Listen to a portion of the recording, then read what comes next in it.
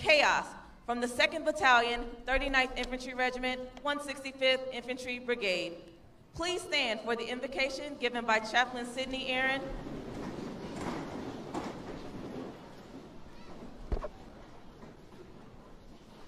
I ask you to pray in your tradition as I pray in mine.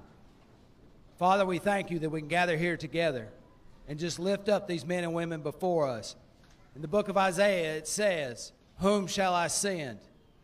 These sons and daughters of this nation stood up and said, "Send me, O Lord."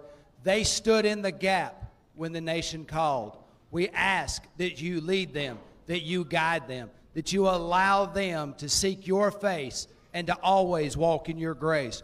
We ask that you be with the families as they support them, love them, and care for them. Allow them to help them to be instruments of freedom. Father, we ask all this in your precious name. Amen. Please be seated. The purpose of today's ceremony is to recognize the commitment of the men and women you see standing in formation today. They have chosen to serve their country as soldiers. This review is the last official formation of the training cycle. Not everyone successfully completes this difficult period of training, but those in formation today represent disciplined, motivated, physically fit soldiers who exemplify the Army's 7 core values: loyalty, duty, respect, selfless service, honor, integrity, and personal courage. They are imbued with the warrior ethos and display the tenets of putting the mission first, never accepting defeat, never quitting, and never leaving behind a fallen comrade. This is an important day, and these soldiers can take great pride in their accomplishments. To the parents, families, and friends of these soldiers, Fort Jackson extends a very warm and sincere welcome. We are justifiably proud of them and truly honored they have chosen to join our ranks. Please direct your attention to the left of the formation. The units marching today from left to right are the 282nd Army Band under the command of Chief Warrant Officer 3 Kevin Pick, graduating soldiers from Alpha Company, the Battalion Color Guard, the Honor Company, Bravo Company, who have distinguished themselves and exceeded standards above and beyond, and Charlie Company.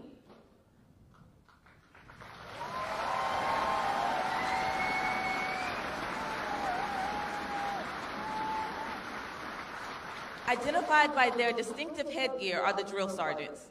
These dedicated non-commissioned officers form the backbone of the Army's training center system, selected based on professional competence, leadership ability, and years of service.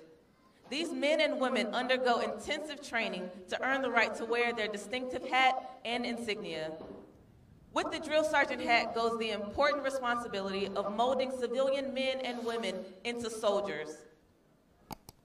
The commander of troops for today's ceremony is First Lieutenant Richard Goodman, who serves as the Battalion Plans and Operations Officer for the 2nd Battalion, 39th Infantry Regiment. He and the battalion staff are positioned on the field. Down, attention!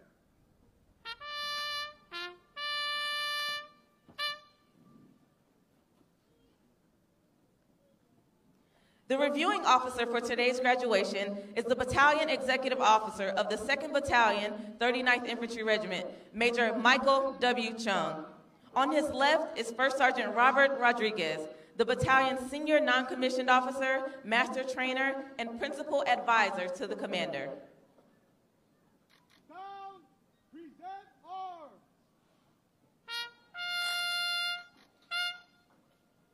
Sir, your battalion is formed. Triple AO. Down, order, arms.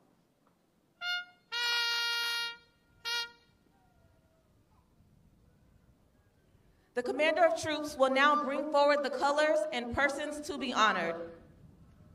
Colors and persons to be honored. Center, march.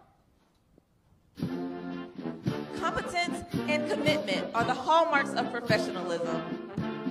The soldiers and drill sergeants coming forward will be recognized for their excellence in training, duty performance, and they serve as examples to all.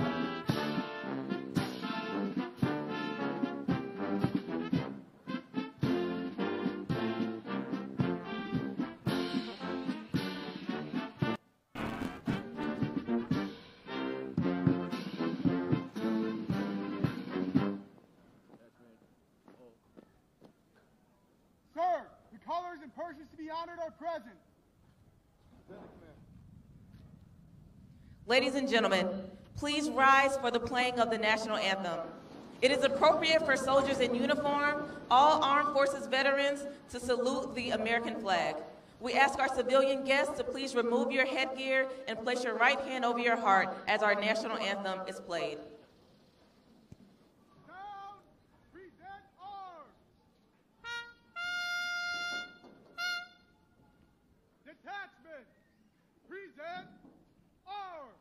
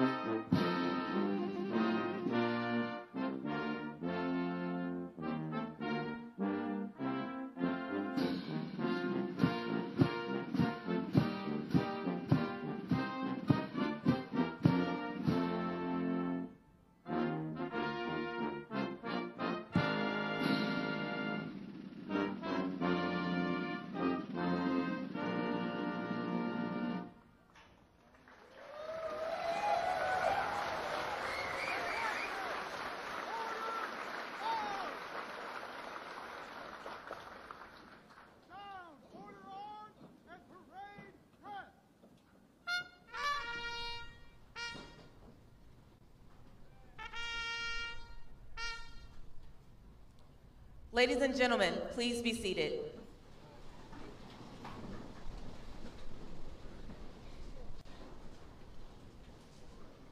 The soldiers most responsible for the training of these soldiers are the drill sergeants, who actually are selected by the Department of the Army. The drill sergeant campaign hat and badge have been a stoic symbol of professionalism and pride since 1962. At this time, will all past and present drill sergeants please stand as the drill sergeant of the cycle for the 2nd Battalion, 39th Infantry Regiment recites the drill sergeant creed.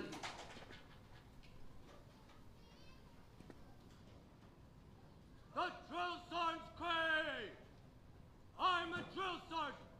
I will assist each individual in their efforts to become a highly motivated, well-disciplined, physically and mentally fit soldier, capable of defeating any enemy on today's modern battlefield. I will instill pride in all I train, pride in self, in the Army, and in country. I will insist that each soldier meets and maintains the Army standards of military bearing and courtesy, consistent with the highest traditions of the U.S. Army. I will lead by example, never requiring a soldier to attempt any task that I would not do myself. But first, last, and always, I'm an American soldier, sworn to defend the Constitution of the United States against all enemies, both foreign and domestic. I'm a drill sergeant. This will defend.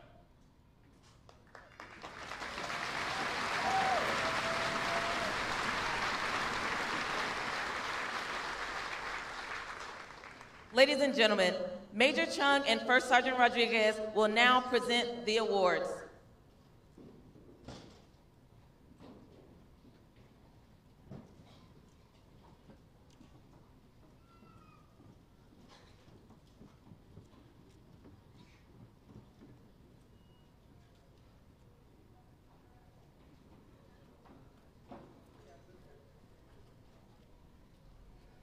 The outstanding drill sergeant of the cycle for the 2nd Battalion, 39th Infantry Regiment is Staff Sergeant Larry Broadwater from Azusa, California.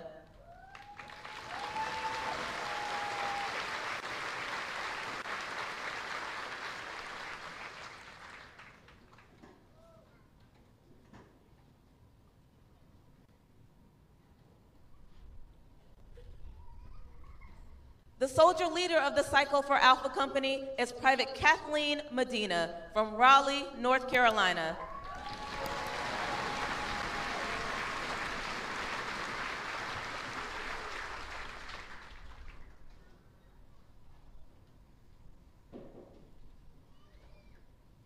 The soldier of the Cycle for Alpha Company is Private Tate Hook from DeSoto, Iowa.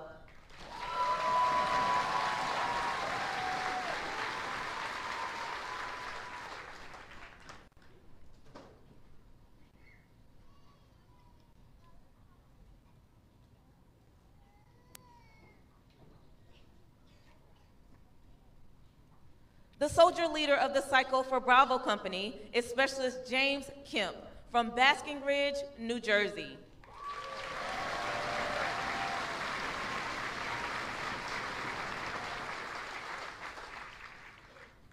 The soldier of the Cycle for Bravo Company is Specialist Douglas McFarland from Clearfield, Utah.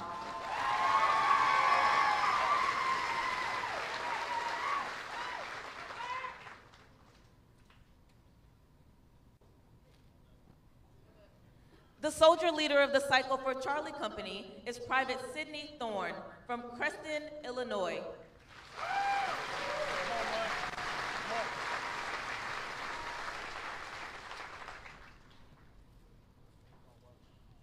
The soldier of the Cycle for Charlie Company is Private First Class Peter Dadish from Boston, Massachusetts.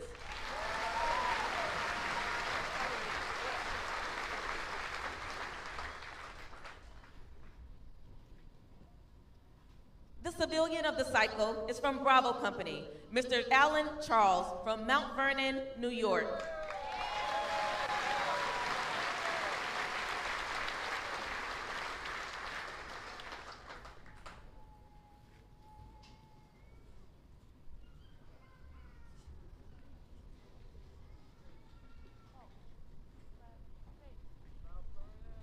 Ladies and gentlemen, the Battalion Executive Officer of the 2nd Battalion, 39th Infantry Regiment, Major Michael W. Chung.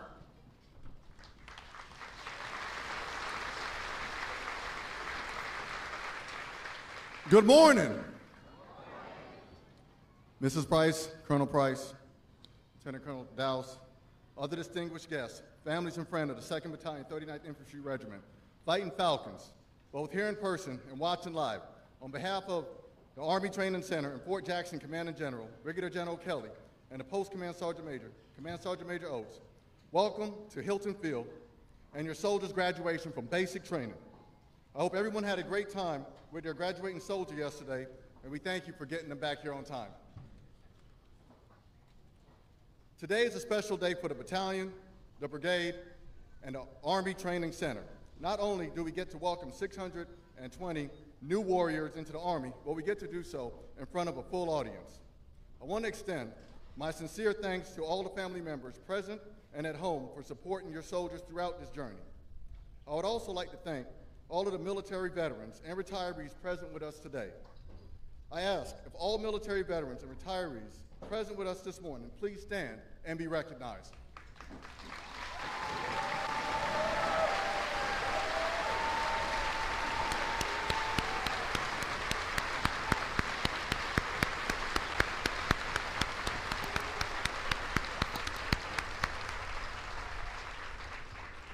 Thank you for your service to our great nation. Please take your seats.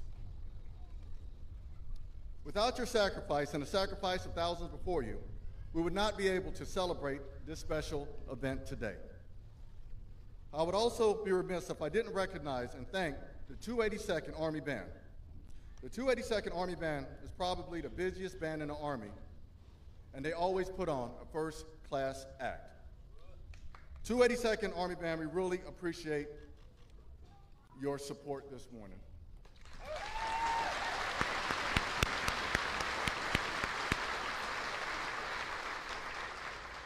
10 weeks ago, we welcomed 650 new recruits from entry stations from all across the country.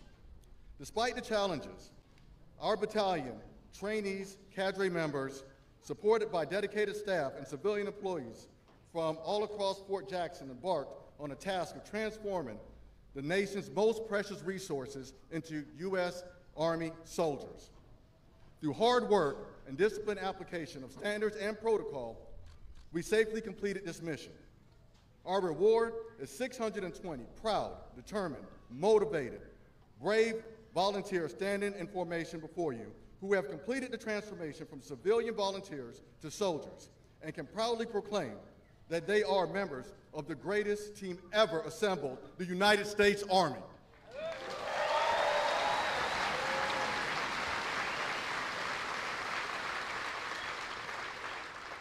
These soldiers completed every training requirement placed in front of them, overcoming fear, learning to work as a member of a team, and in most cases, being separated from their loved ones for the very first time.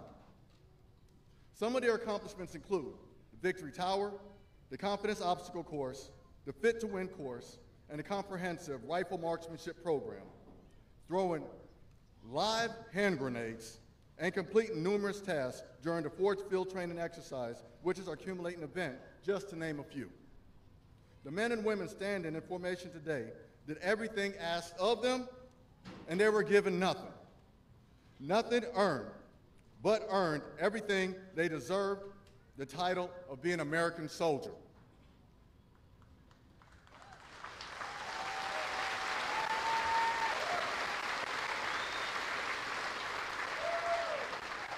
Now, this group of soldiers are a diverse and smart group. The youngest is 17 and the oldest is 38 years old. They represent 50 countries and territories. They also represent 57 countries. Countries like Afghanistan, Albania, China, Nigeria, Ethiopia, Uganda, Ukraine, and Japan, just to name a few. 15 have associate's degrees, 17 have bachelor's degrees, 5 have master's degrees. Additionally, 118 of these soldiers standing before you this morning successfully completed the Army's first ever Future Soldiers Prep Course, which is located right here on Fort Jackson.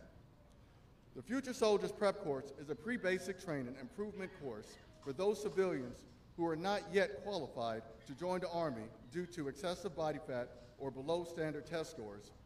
The 118 soldiers in formation this morning achieved this standard with their test scores and then completed 10 weeks of basic combat training. Let's give this group of outstanding soldiers another round of applause.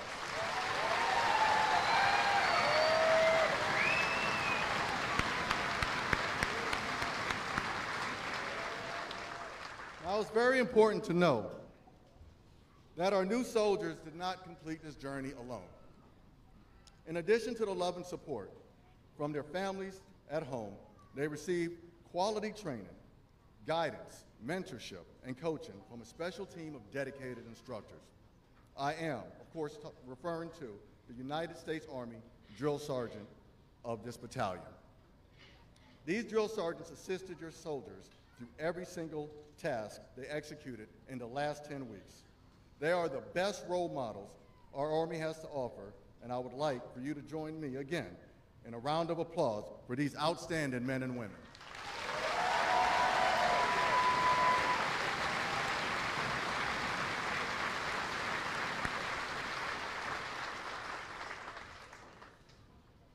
The 620 men and women standing in formation now embark to ensure freedom and equality for our fellow Americans and our allies, relying on the courage, tenacity, and the same discipline that was required these last 10 weeks.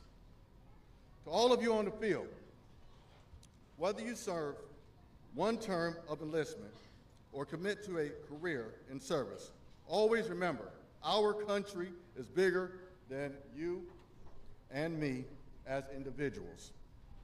We can and we will accomplish what our country requires. As a graduate of basic combat training today, and begin the next chapter of your Army life, take the spirit of courage, tenacity, discipline, and teamwork with you. When you face challenges, and believe me, you will face them, remember you will always be a fighting falcon of the 2nd Battalion, 39th Infantry Regiment. And when you want to quit, and when you face those hand grenades of life, remember, You can do anything, anywhere, anytime, bar nothing. Strike strong, and victory starts here.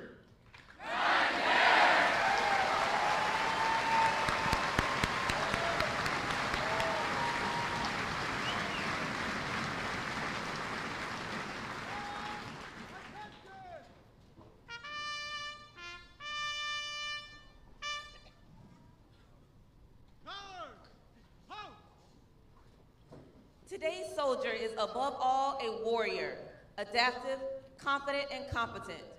As a soldier, you are totally committed to the warrior ethos, grounded in Army values, and determined to destroy enemies of the United States of America and her allies. The United States Army Soldiers Creed embodies this commitment to the soldiers on the field. The uniform you wear at this moment is more important than any outward display of your vocational choice.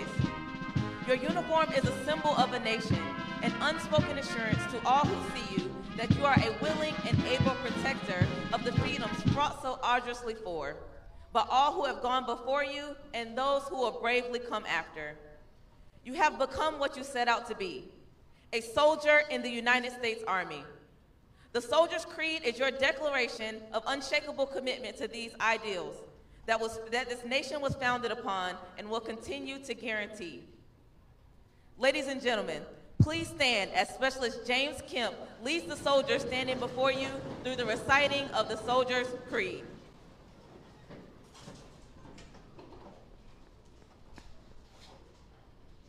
The Soldier's Creed! I am an American soldier! I am a warrior of the brigade! I serve the people of the United States and live the Army values! I will always place the mission first! I will never accept defeat! I will never quit! I will never leave a fallen comrade! I am disciplined, physically and mentally tough, trained and proficient in my warrior tasks and drills. I will always maintain my arms, my equipment, and myself. I am an expert and I am a professional. I stand ready to deploy, engage, and destroy the enemies of the United States of America in close combat. I am a guardian of freedom and a American way of life. I am an American soldier.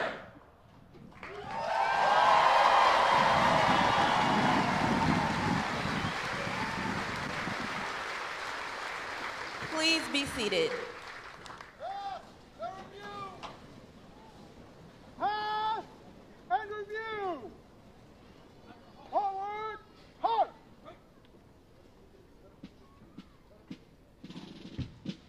In consideration of those around you, we ask that you please remain seated in the bleachers until all soldiers have passed the reviewing stand and the conclusion of the ceremony is announced. As you are approached by the American flag, it is appropriate to rise and remain standing until it has passed to your right. Once the ceremony has concluded, family members of awardees may meet their soldier under the canopy located to the left of the bleachers. All other family members and friends, meet your soldier to the far right of the bleachers at the end of the parade field.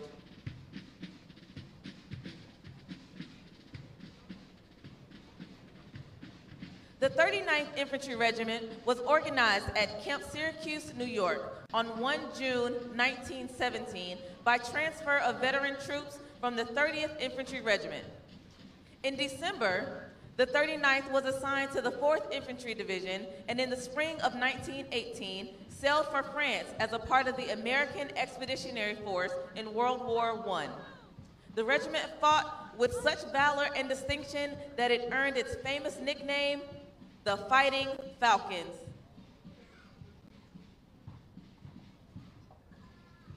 After a series of inactivations and activations, the 2nd Battalion, 39th Infantry Regiment was reactivated on 1 February 1966 as part of the 9th Infantry Division at Fort Riley, Kansas.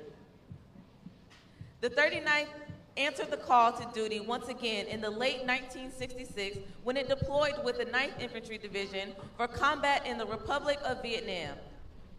The regiment participated in Operation Palm Tree, the 1968 TET battle, and the Battle of the Plain of Reeds. When the 2nd Battalion returned to Hawaii and deactivated in September of 1969, its battle streamers now included Counteroffensive Phase 2, Counteroffensive Phase 3, TET Counteroffensive, Counteroffensive Phase 4, Counteroffensive Phase 5, Counteroffensive Phase 6, TET 69 Counteroffensive, and Summer-Fall 1969. The battalion also garnered 3 Republic of Vietnam Crosses of Gallantry with Palm. Following reactivation and transfer to the Training and Doctrine Command, the 2nd Battalion, 39th Infantry Regiment departed Fort Dix, New Jersey for Fort Jackson, South Carolina, arriving on 22 August 1990. The battalion is justifiably proud of its historic past and continue to hold these high standards of excellence in basic combat training.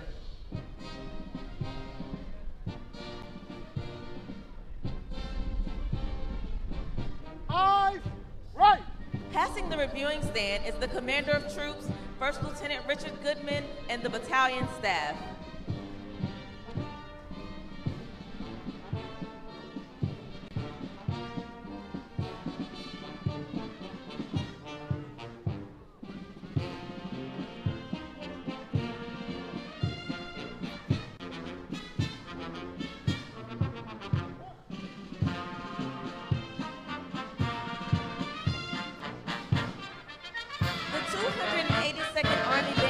Is commanded by Chief Warrant Officer 3 Hilton Field and Sergeant First Class Corey Walton as the drum major.